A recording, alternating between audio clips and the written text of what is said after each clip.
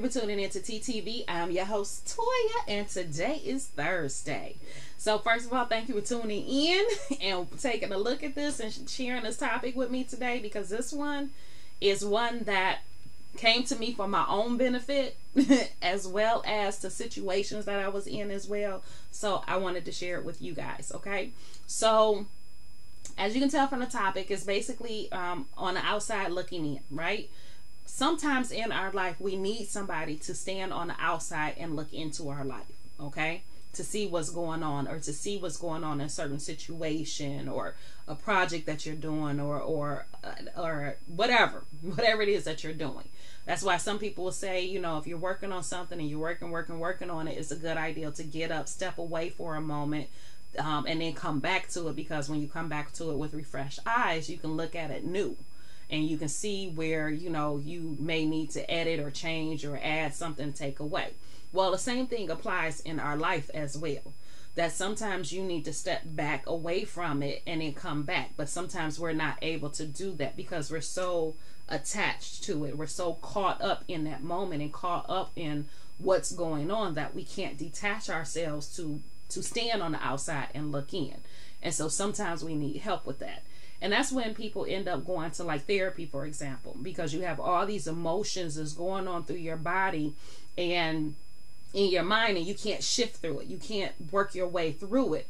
And you're standing in what, like the eye of the tornado of these emotions wrapping around you, and you can't see where to organize them or where to put them or how to even attack them. You know, like, how do I even go at this monstrosity of emotion, okay?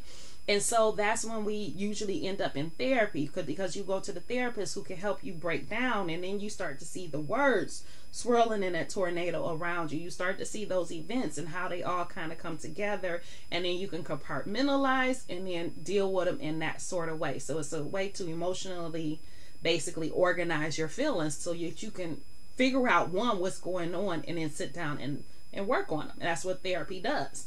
So you have somebody who's outside of your life who doesn't know anything about your life. They only know what you're telling them. They only know what you share with them. And so they're able to look at it and really tell you, okay, this is what I see. Me, I like to go to my best friend. She knows me as a person. Okay, so she knows how I tend to look at things. So if I go to her and be like, listen, what do you think? Like, because this is how I'm seeing it. What do you see in this situation? And she's honest. You know, we have that relationship where she's honest with me, okay? And like I am with her. And so she gives me the truth about what she sees. And then I'm like, okay, that makes sense. I guess I could, you know, if I looked at it that way, it does make a difference. Or if I look at it this way, it does make a difference. Kind of like if you're typing out a paper and somebody comes up behind you, you know, and they say, oh, you know, you left out, you know, your comma here, period there, and you probably should mention something about this. And you're looking at it like, oh, I can't believe I didn't have that in there, you know, and you go back to put it in. Because you have somebody outside of the situation who's able to look at it and go over it with you and give you, you know, what you need to make sure you go forward. Well, I found lately that it seems to be a lot less people who are willing to listen to that part of you being on the outside looking in. Because I've come across a few incidents in the past few weeks where I notice something and my ancestors push me and say, yes, go say that to them, go let them know. And I do, and I get that pushback from them, you know, like, I know what I'm doing kind of thing. And it's like, oh, okay. Yeah, all right. You know, you throw your hands up and you walk away. And part of that is that, you know, you get so emotionally tied to what's going on and what you see that we sometimes forget to listen to. Because sometimes, you know, whoever it is you believe in, source, spirit, God, Yahweh, Jehovah, Allah, whatever you call that creator spirit for yourself, can see things and will send people to help you and give you those little, plant them seeds or get you to look at something in a different manner. And if you shut it down and you close it off, then you're closing off your own progress and your own growth. Now, I'm not saying that everybody that comes to you is coming to you in that manner, but we know when they coming to us what matters from the heart and really trying to help us, and when they coming from some other place, you know, like they trying to take over and do something for you. We know the difference between that. You can feel it. You can feel it, and you're like, yeah, okay. They just trying to tell me that because, you know, whatever. They want to make themselves feel better. No. When somebody is coming to you from the heart and really wants to see you succeed, and you know that, and they come to you and they give you those pieces of information, that's when you really need to pause. Like, you know, even if it does hurt, because the truth will hurt sometimes, you know, and nobody likes to be told that what you did wasn't right or it could be done better. You know, nobody likes, I don't care how they say it, or Ulysses, whatever, you know, method or whatever. When they talk about something, you know, okay, so this was really, really good, because I was in psychology too. You did really wonderful with this and this. Now, this over here, though, could use some room for improvement. You know, and it's like, forget you. That's really what you want to say, is that you didn't like what I did. So instead of taking it in that person, oh, well, you just didn't like what I did.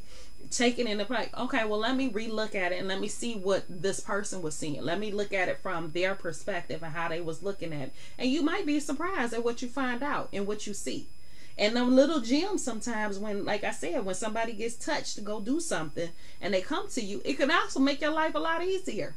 Because you can look at it and be like, oh, well, that does make sense. You know, like going through the forest. All this time you've been going through the forest, you've been walking across this log this tree that fell over the river, and you've been walking across it trying not to stumble and fall, done tripped times, done stubbed your toe and everything else, and somebody tells you, well, right over there is a bridge. Now, if I'm like, yeah, you just want me to go the wrong way, and then I'm never going to see that bridge. I'm going to be too, man, this is the way I've been doing it, this is how I'm going to do it, this is what I was told. Yeah, okay, go ahead.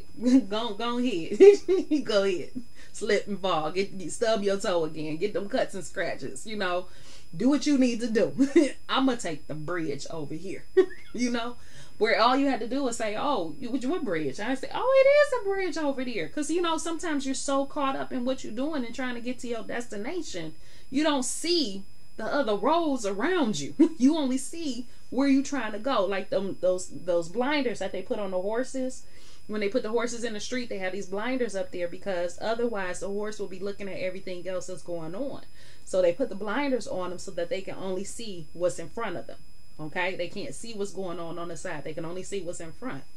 So that's what we do internally. We put these blinders on us, and then we can't see because we're so focused on and determined to get where we're going. To where if we didn't have the blinders, we could see there's some other paths to getting there. So sometimes when you get that tap on the shoulder, you know, somebody come up to you like, hey, there's a road over here you could take.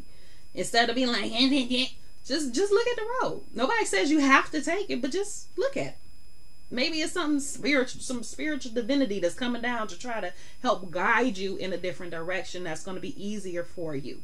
You know, that's going to help you get to your destination quicker, or in a more relaxed way. Or you might be coming across something that you missed, you know, a piece of the puzzle, something like that. So all I'm saying is, you know, sometimes you need somebody on the outside to look in to help guide you in the right direction, or push you down the right direction. I know I've needed it several times throughout my life, and I've been grateful for it each and every time. There were times when I was younger where I was like everybody else, like, what you telling me that for? I don't need to know.